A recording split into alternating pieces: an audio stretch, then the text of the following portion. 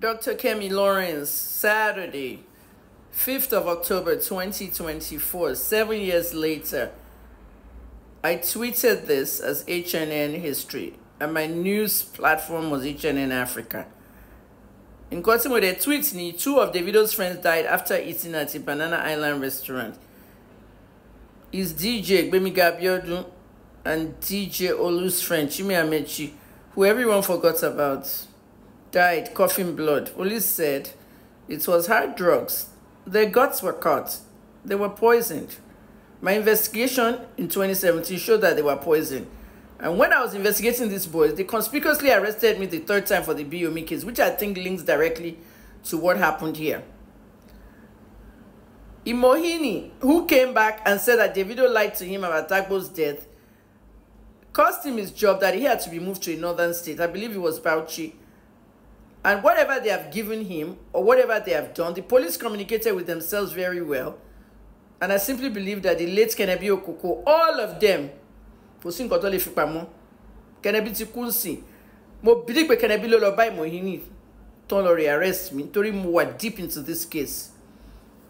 Àwọn tó rí bodies DJ Olu àti Chime nínú mọ́tò lẹ́yìn tó jẹun tó ní Banana Island restaurant. And Tony restaurant message me only kí John torí náà ṣé mi lè put post down because ọ̀dọ̀ wọn náà ti jẹun last kan tó kú. Kí ló server got wọn.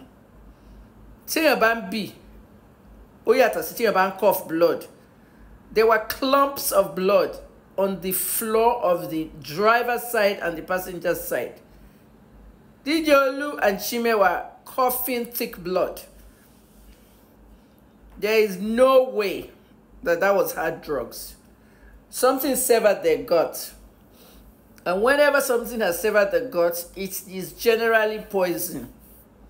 One poison now more in you. In the restaurant owner, she didn't put down post because or don't want to jump last. Davido sọ̀rọ̀ pa àwọn kó àwọn ọmọ yo àwọn ọ̀rẹ́ ẹ̀ nìyẹn. Lọ́rẹ̀ ní industry ṣe ṣe bó ṣe pa Mohbad náà nìyẹn náà. Tó cover gbogbo ẹ̀ up. Tó lo yàwó ẹ̀. Lọ́rẹ̀ kankan àwọn tweets mi ni mo ti lọ digi investigation tèmi nìyẹn. They were poison. Investigation closed. Mo padà sí case yẹn gbà tán release mi January. Wọ́n ti bury àwọn ọmọ yẹn long time. October yẹn ló máa launch 30 BG. Àwọn èèyàn fi rẹ́yìn pa Davido ṣògùn owó 30 billion wá show up no account ẹ̀. Ó wá gbé 30 billion balance no bank account ó post ẹ̀ sórí internet. Mo believe pé balance kan náà account bàbá ẹ̀ ló post. Bó ṣe launch 30 BG nìyẹn. Ẹ̀yin tẹ́ ẹ mọ̀ yẹn lórí burúkú ọmọ àlè tẹ́ jẹ́ fans Davido. Ní ṣoríire.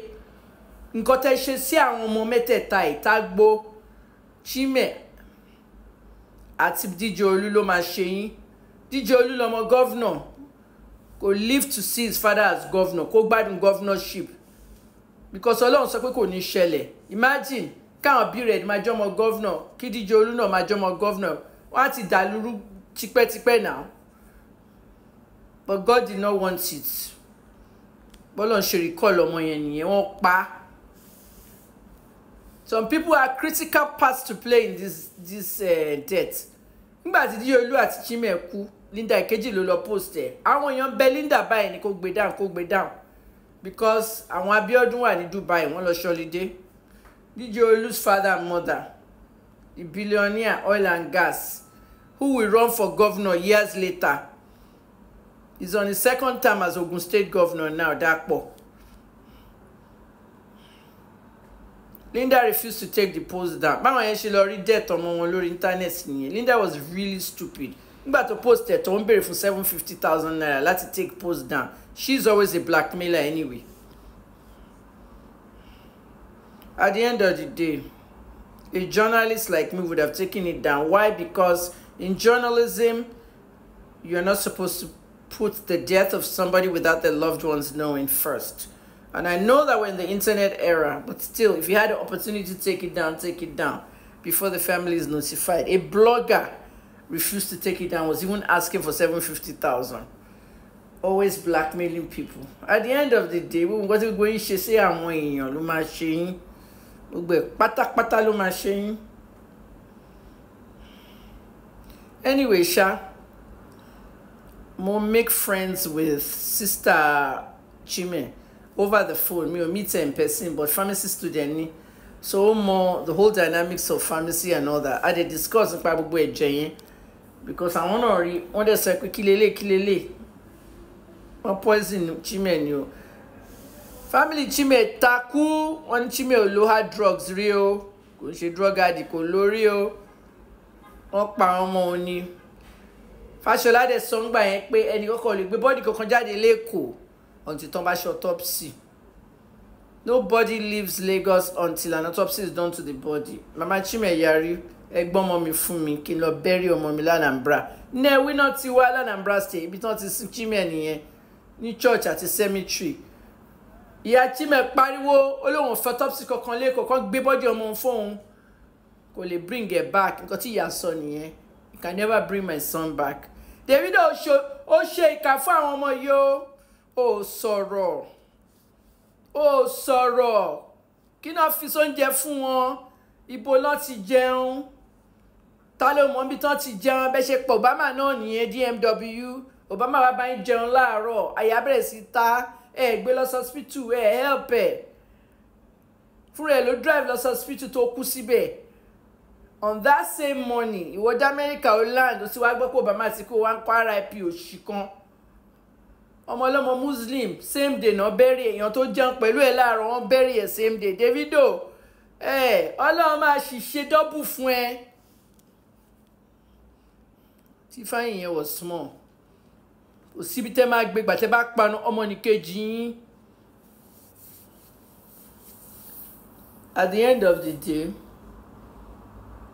mo sympathize pẹ̀lú àwọn Abíọ́dún, mo sympathize pẹ̀lú àwọn Chime Amechi family, mo dẹ̀ sympathize pẹ̀lú àwọn Omeke. Sister Tago bá mi sọ̀rọ̀ for such a long time until they arrested me, and when I came out ó bá mi sọ̀rọ̀ ó ní Davido wá sí funeral nothing. Davido ìkànnì ẹ̀ o Tájù kú, Fortune kú, your photographer, your bodyguard, gbogbo yẹn ló kú.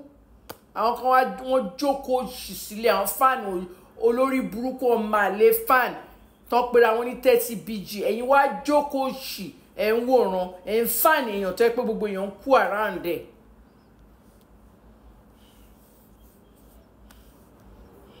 Ikú Mohbad wọn láti sọ part to role to play. Ṣé wọ́n ló ń gun gbogbo yín ni gbogbo ẹ̀ máa clear ojú yín máa clear kí 2024 tó lọ ojú gbogbo yín máa clear. Kọ́lá ń fọ̀run kẹta gbo DJ Olú àti Chime. Dr. Kemi Lawrence.